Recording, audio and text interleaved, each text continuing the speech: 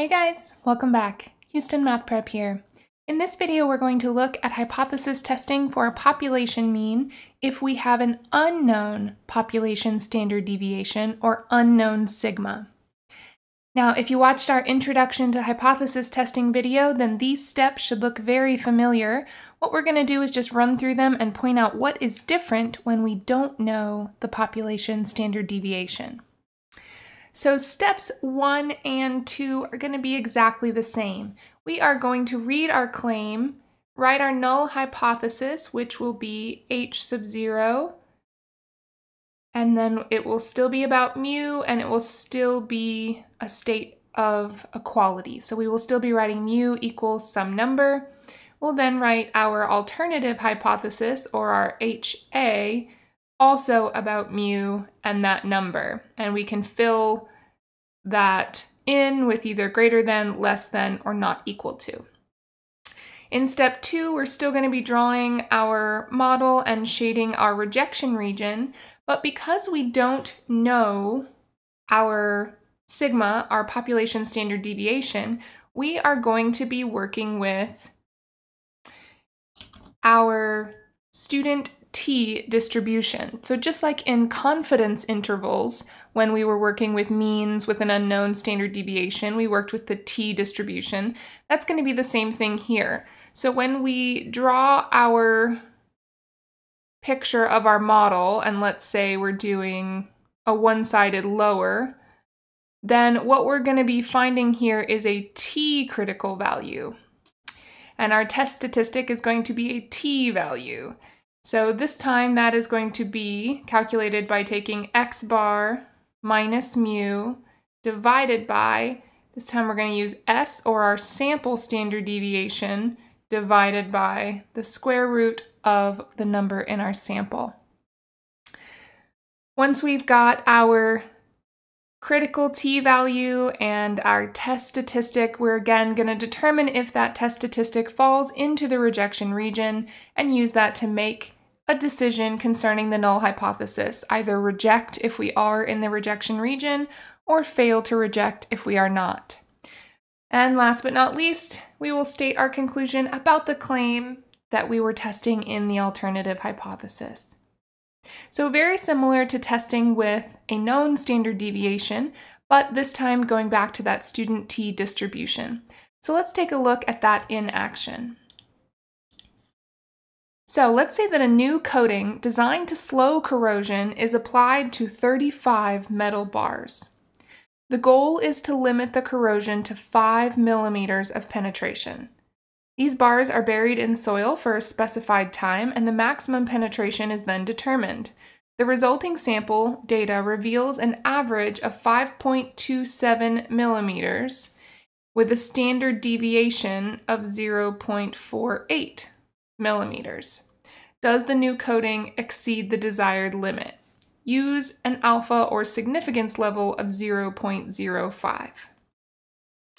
All right, so we've always got to start by setting up a pair of hypothesis statements. So, first of all, our statement of equality. We're trying to limit to 5 millimeters of penetration. So we will set the null hypothesis that mu is equal to 5. Next, we'll look at, we got a sample at 5.27, so we're interested in, is mu really greater than 5? Is that our alternative here? So that means we've got a one-sided test going on here. And since it's greater than, we've got a one-sided right-hand test. So the first thing that we want to do is find our t critical value. Now with an alpha of 0.05, that means the area here to the right, or in our rejection region, is 0.05. So our t critical value can be found using, underneath our distribution menu, or using a t table, inverse t with, we always need to feed it the area to the left, so that will be 1 minus 0.05 or 0.95. And then we need to give inverse t the number of degrees of freedom. Remember that with the student t distribution, our degrees of freedom are always n minus 1. So if we have 35 metal bars in our sample, then our degrees of freedom will be 35 minus 1, or 34. So that value gives me 1.691.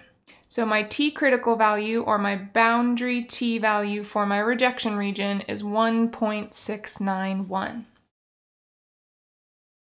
Okay, so now that we've got that set up, let's calculate our test statistic, or our t star. So that's going to be x bar minus mu over s divided by the square root of n.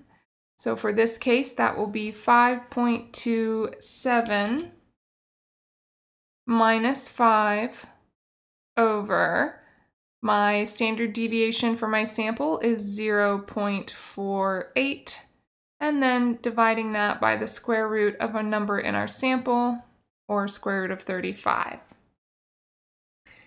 So doing that whole calculation, we get a test statistic of 3.328. So 3.328 is definitely in our rejection region. It is definitely higher than 1.691. So that means we will reject our null hypothesis. And so what we can say is that there is sufficient evidence, or there is enough evidence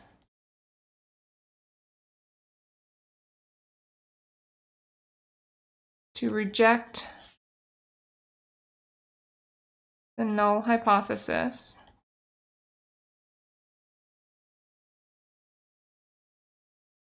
that the maximum penetration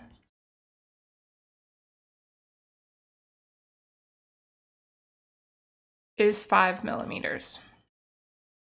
So in this case, it does seem that the new coating probably isn't working as well as they want. The new coating, you're actually getting higher than 5, it looks like. All right, guys, well, this does it for this intro to hypothesis testing for means with an unknown standard deviation. In this video series, we're going to do a couple more of these. So until then, we'll catch you in the next one.